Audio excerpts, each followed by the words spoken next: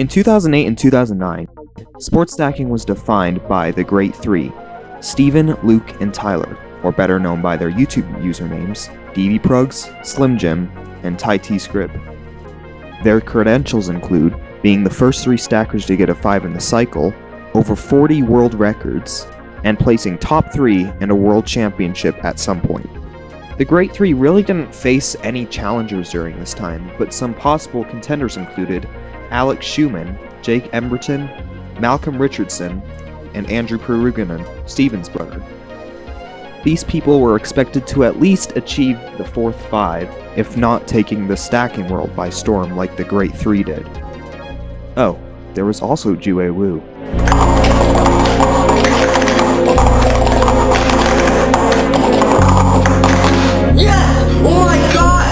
Jue achieved this time on August 2nd, 2008, after only 8 months of stacking, which was on December 20th, 2007.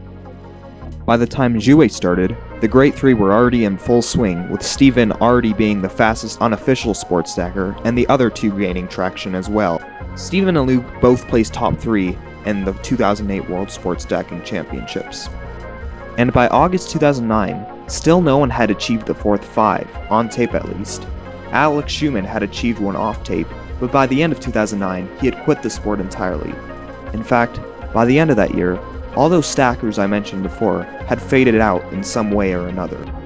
This left Jue as a frontrunner, and on August 5th, 2009,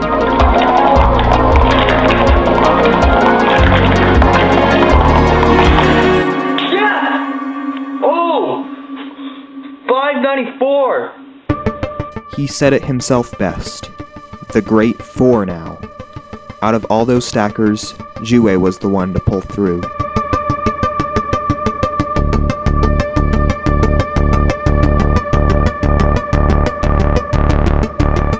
Let's backtrack a little. Steven achieved the 363 world records of 2.41 and 2.38 seconds in a row. He would go on to hold the 363 world record for more than 2 years.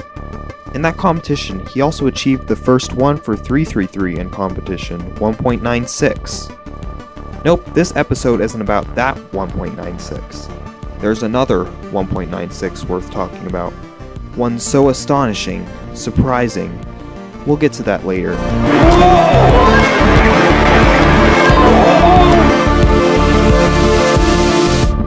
Many top stackers, including Luke Myers and Malcolm Richardson, could not manage to break Steven's world records. Luke's closest time came with his 2nd place World Championship 363 finish behind Steven, who set the world record at that competition. Malcolm also had a few cracks at it in the same competition, but failed, in style. There you go. Little juggling and flippity-floppy got it, yeah. He also had a prelims attempt in an earlier competition where he beat the world record at the time. Twice in a row.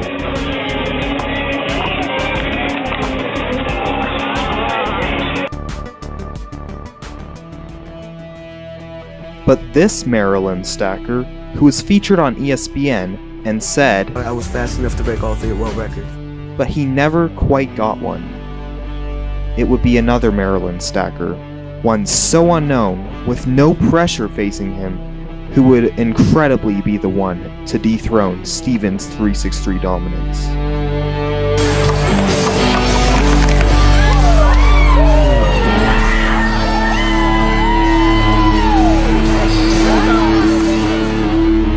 Kennard Gardner, 10 years old, one of the greatest world records of all time, coming out of nowhere with this amazing time of 2:08. It should be noted that, if it weren't for a then illegal double down stack, he would also have the 333 world record of that competition at 1.68. He of course immediately received an invitation to Team USA and would go on to have a decent career, with his next greatest achievement being placing 2nd overall in the 2013 World Sports Stacking Championships. But he would never beat that 2:08. In fact, no one would. For the next year, no one got close. And even when it was beaten, it still wasn't close. We have reviewed this before, and we have deduced that it is not a 1.96. 208 finishes and stops the timer. 196 ran a little too slow compared to real time.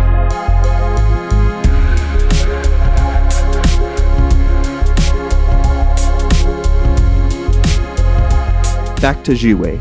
He was one of the best stackers by 2011. In fact, on March 5th, 2011, he uploaded the time that would make him the fastest unofficial stacker in the world. Yeah! Fastest stacker on the web. No, this episode isn't about that 1.96 either. We're getting there.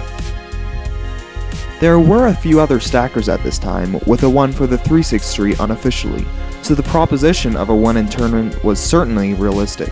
However, no one seemed to be trying, or no one could get a time good enough. Remember, Kennard's 208 was still the world record. So now a quick word on present-day efforts to achieve a 1 in tournament. I achieved my first unofficial 1 in March 2015, and I wouldn't be able to achieve that officially until April 2017. Maybe a bit above average, but it usually takes stackers around a year or two to achieve a 1 in competition after achieving it at home. There are outliers, of course. One infamous one, of course, is Dalton Nichols, who achieved his first 1 unofficially on July 21st, 2013, but yet to this day he has not been able to achieve a 1 in competition. But there is even a more astounding, more infamous outlier on the other side of the spectrum. March 21st, 2011, the Eastern Pennsylvania Sports Stacking Tournament. It's only been 2 months since Jouet achieved his first 1 for 363 unofficially. He steps up to the table for his second finals attempt in that event. You guys can probably guess what happens next.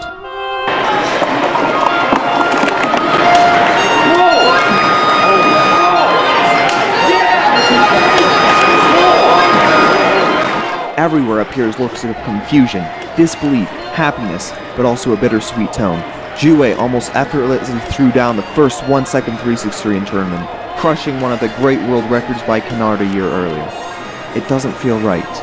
Has Jouet pulled through?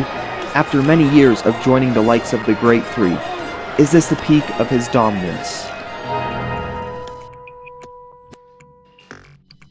Not quite. Lawrence Masterin, a well-respected veteran of the sport, who witnessed the 196, was the first to show the flaws of the record, and more specifically, the timer. It had malfunctioned by starting 0.2 of a second too late, causing the attempt to appear faster than it actually was. Once people realized this, they thought that was it. The evidence seemed so clear. Jouet's 196 would not count, and balance would be restored, with Kennard's legendary 208 standing strong. Except it didn't. On April 12, 2011, the WSSA channel uploaded his 196 as a world record. It was not received well. Ratings and comments on this video have since been disabled, but me and several others will confirm that comments were bashing the WSSA's decision and ratings were very negative. Lawrence even emailed a video response to the WSSA about this decision the next day. The response was not met well by the WSSA, who, according to Lawrence, said, "A lot of random crap about how it's really valid and how synchros aren't accurate and how you shouldn't go by them." In the end, the record stood, but most stackers would not accept it as the true world record, even Jouet himself. But there were some who did accept it. Luke Myers, one of the Great Three from years past, argued that it's impossible to prove a malfunction using only the official footage recorded by the judges and submitted to the WSSA. Side note, he also had a statement regarding that Chandler Miller, an incredibly fast-progressing stacker at the time, who would also come out of the blue with his own world record, much like Kennard, would beat the world record. Ironically, Chandler actually did legitimately beat 208 in a tournament later that year. Many stackers then accepted this as the true world record, but the time on the official rankings page didn't change. It stood with Jouet at 1.96.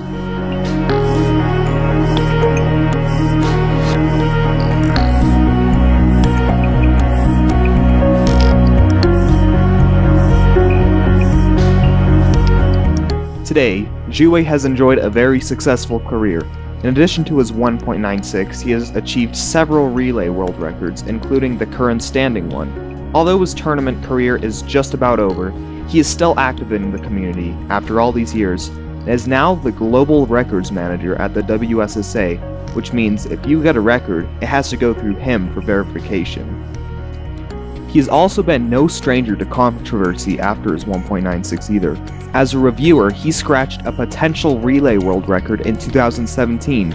There were questions on whether the current world record holder in the event should have a say in the decision, and whether the scratch was even justified. But all that said, the 196 is a story in sports stacking history that will never be forgotten. You may argue all you want about how the attempt should never have counted, but I personally see it as Jouet's greatest success. It was the culmination of persistence that let Jouet achieve the record, and fate had it in it for him to do it. The circumstances for this to happen may never be seen again. Back in 2009, when Jouet declared himself as one of the greats, it wasn't just his pure speed, but also his raw will to strive to be one of the greats. When others faded away, he broke through. While others tried to force their own opportunities, he let the opportunity come to him. And that's what led to the time of 1.96.